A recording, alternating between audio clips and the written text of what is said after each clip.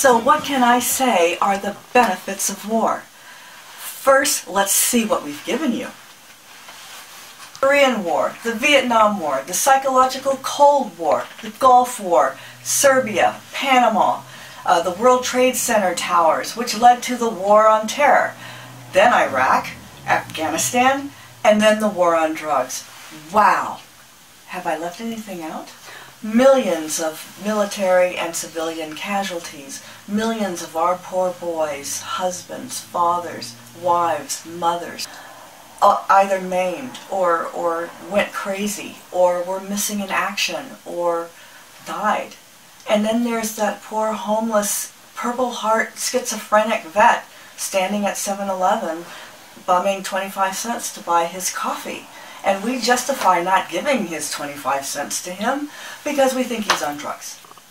Money, guns, munitions, and oil, yes sir.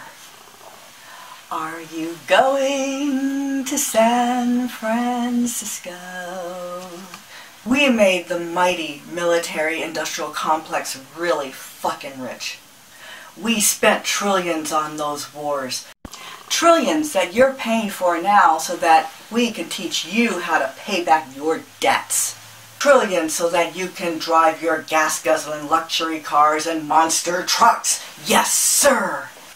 It's a win-win, baby. Yeah, war. War. What is it good for?